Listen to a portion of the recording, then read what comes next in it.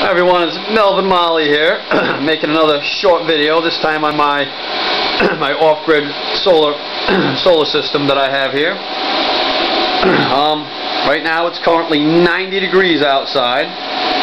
I'm looking at the instruments on the charge controllers, and it looks like so far, all day long, since I've had 2 air conditioners running and a dehumidifier, that I used 10 kilowatt hours so far, and the day's not even done yet.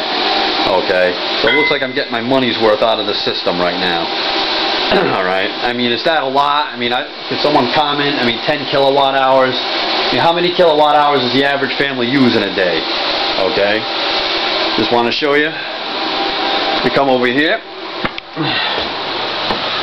In my previous video, I've shown you how I have the outlets for the system on protruding outlets on the wall instead of using a simple transfer switch, which is the wiring in this panel in this house is old that I really don't like fucking around with, excuse my French. So we've got an air conditioner running, and there's a outlet right down here under the cabinet, and that's a little 5,000 BTU air conditioner. Here we got like a big mucker running. Look at that sucker. I think that feels good in here. Definitely get my money's worth out of the system. Plus that ceiling fan is also wired into the into my off-grid solar grid there. Okay. If I'm using anyone who's has experience with this, or I'm using the wrong terminology, just let me know. Drop a comment. Okay. I'm also thinking on expanding. That blue Ames charge controller right now is just not in use, and I explain why in another video. I may put it to use. I may add another. Let me just take a look at what the camera here adjusts. Another row of solar panels, probably around four more panels, or 4 to 6 more panels are going to make another row right in front of by the pole right there. You know, and I've shown this in another video. Right there, that's where it all goes into. That's a combiner box.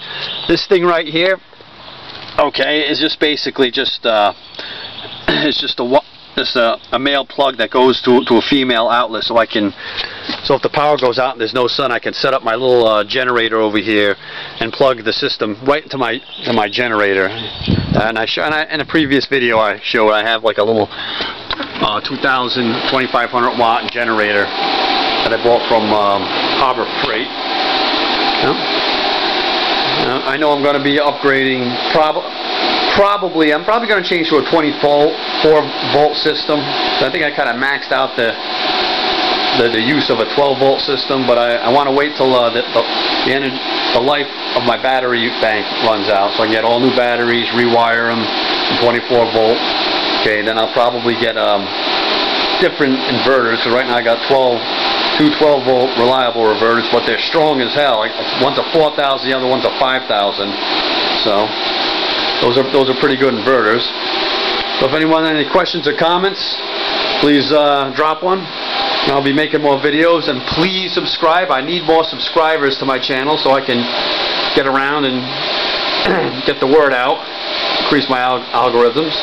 Now I'm going to cut it short now, and anyone out there in the Northeast, in New York, if you're to see this video, have a good day, or anybody, have a good day, and if you got them, drink them, smoke them. All right, man. Have a good one. Peace out.